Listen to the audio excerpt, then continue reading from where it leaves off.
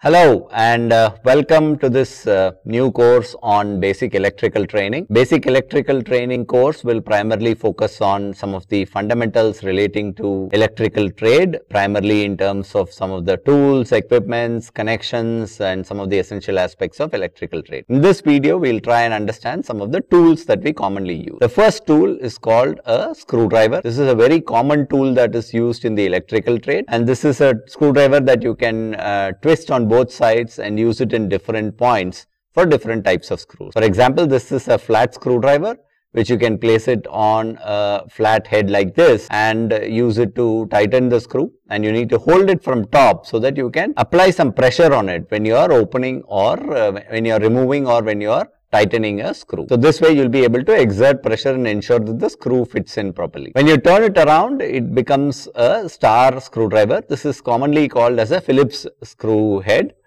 screwdriver.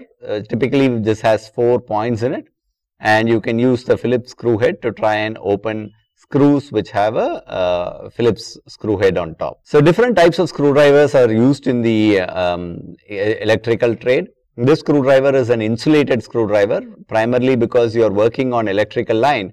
You will need something which will protect you from electrical shock in case if you touch the screw point by mistake.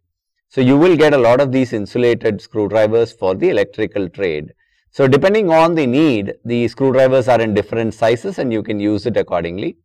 This is a tester. This is a common tool that's used in the electrical trade. Every electrician must have a tester with him or her, and this tester is used to test whether there is power supply that's coming in at a particular power point. For example, in order to test it here, you place it on the face side of the plug point and you will be able to see a light on it which indicates that the power supply is happening. Now while you are using the tester, you need to ensure that you hold it on the other end so that it completes the entire circuit between the face and the earthing, and you will be able to test whether there is power supply coming in at a particular point. Another tool that we commonly use is called as a scale. Scale is a measuring tool that's used to measure distances or lengths. This usually comes in centimeters or inches. Typically, you will see on one side the centimeters are mentioned, on the other side the inches are mentioned. Another video will detail you or give you a lot more details about centimeters, inches and different types of systems such as MKS and FPS system. But for now, it's sufficient to understand that this is a scale. This is an Allen key. Allen key set comes in different forms. It's also called as hex key, and this is used to open any particular screws which have hexagonal heads on top. And this Allen key is called Allen key because it was manufactured by Allen Manufacturing Company. Commonly, it's also called as a hex key. As you can see, it has a very six sides in it, and you can use the Allen key to open such screw heads which have 6 sides in it, and that's why it's called a hex key set. They again come in different sizes. The next tool is called a screw gauge. A screw gauge is used to measure the thickness of the wires. This is commonly required when you are doing motor winding in the electrical trade. So in order to measure the thickness of wires, you can keep the wire between these 2 points and use the tool to measure it. This is commonly done in millimeters or micromillimeters. So you place the wire in between the 2 measurement points, just as you see it on the screen here, and then you can tighten it. And once you tighten it from the other side, you turn it around, and at the point where it directly meets it is exactly where the measurement is taken. So this is a screw gauge. The next tool that we will see is a scissor. Scissor is commonly used to cut things.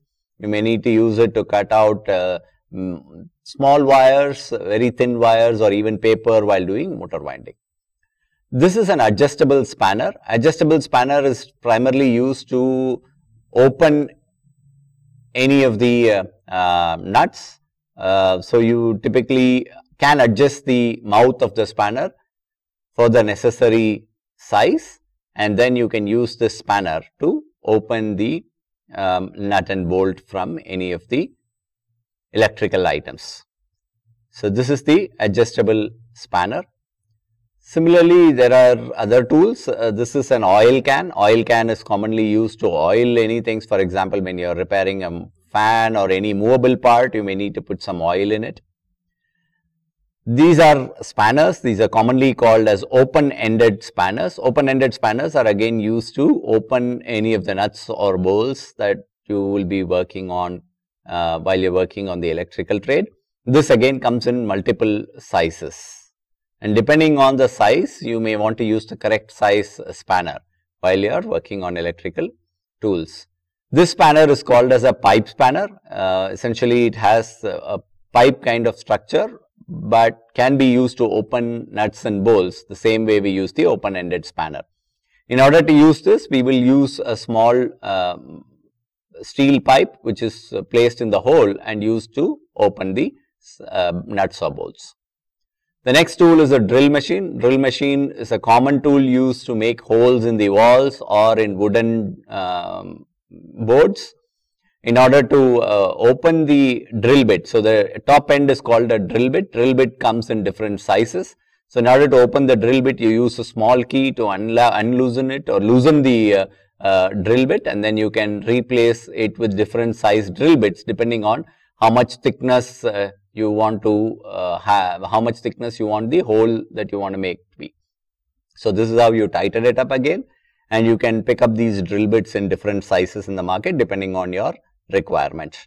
And in order to use the drill machine, you plug it into the main power supply, and this is a small button placed where you can keep your hand, and as you can see, this will operate the drill machine. Apart from this, there is another tool called adjustable plier.